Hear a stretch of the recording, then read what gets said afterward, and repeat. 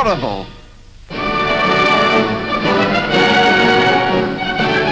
An international gathering at Nijmegen in the Netherlands with Great Britain well represented.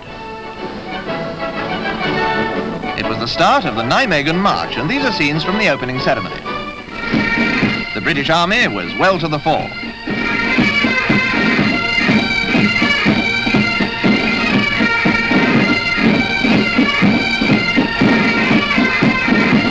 The march is open to civilians as well, and Mr. Kaay of Arnhem is the oldest entry. He's been in it 34 times. The marches were started in 1909 by members of the Netherlands Armed Forces. They're not a competition.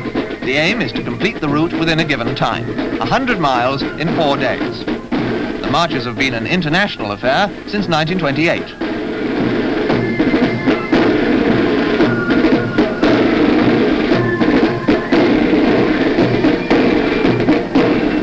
These are Israeli soldiers. I can't see what there is to clap about with all those miles ahead.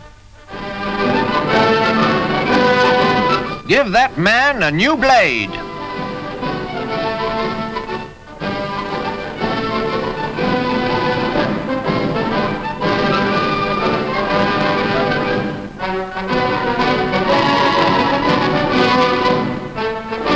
Four days on your feet and mostly over cobbled roads, that's tough if you're a military man. If you're a civilian, there must be some hidden fascination to make you do it. Perhaps it's the scenery.